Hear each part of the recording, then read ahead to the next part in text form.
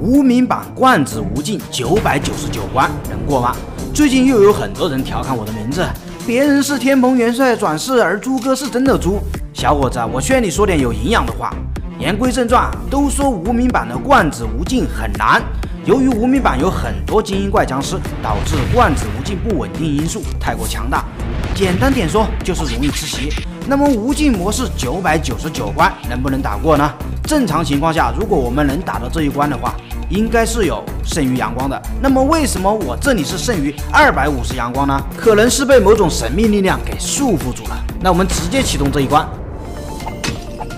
开局2个3线感觉还不错，但是不是开局一个保护伞僵尸啊！我发现想过这一关的话，除了需要技术以外，还需要一点运气。那么既然保护伞僵尸已经来了，那我们只能祈求他空投的僵尸不要太强。那么这里呢，我们尽量用樱桃炸弹炸更多的僵尸，先砸一下，先丢小鬼吧。完了，把四路的巨人给炸出来了。先用樱桃炸一波。丢小鬼麻烦了，这个小鬼麻烦了，空投了，又空投了一个保护伞僵尸，什么鬼啊？四路的巨人该怎么办呢？四路2个巨人，需要2个，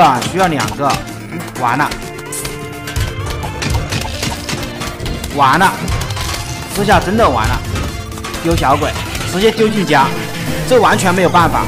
我们只能重开一次。无名版的罐子真的很难，希望评论区不要发布一些有手就行之类的言论，因为这玩意儿需要运气与技术五五开才能过。运气与技术五五开，我懂了，说的就是我。这一把开局呢，有一个寒冰射手，由于寒冰射手出来的比较早，我们找不到巨人在哪一路，所以这一局呢，我们先不慌，先把这个铁桶僵尸打完再说啊！希望一路不要有巨人。哎，来了一个路灯花照一下，哎，巨人都在3、4、5路，那这一波的话，待会儿我们樱桃就要立大功了呀。一路还是有一个巨人，这个巨人，倭瓜压一下吧，不能让他走到后面丢小鬼啊！要丢就早点丢，要么咋就不丢。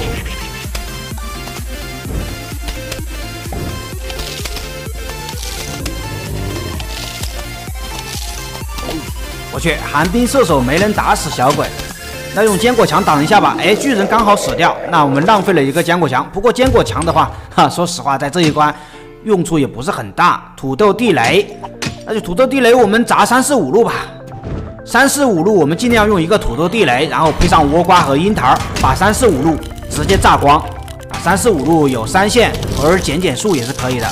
这个土豆地雷，它的爆炸范围也不是很大。我们能炸就炸一下吧。哇，这个倭瓜可惜了，丢小鬼，我们用2个双发来打啊！希望5路还有最后一个罐子，希望他不要是一个巨人僵尸。好，小鬼清干净了。哎，别啊，小鬼清，不是吧？真的是一个巨人僵尸。那这里的话，我们得寒冰射手帮一下，得用一个倭瓜。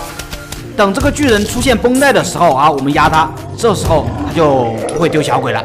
无尽是每增加10关就会增加一个巨人，那么这一关的话，应该是还有巨人的，我不知道打了几个巨人了。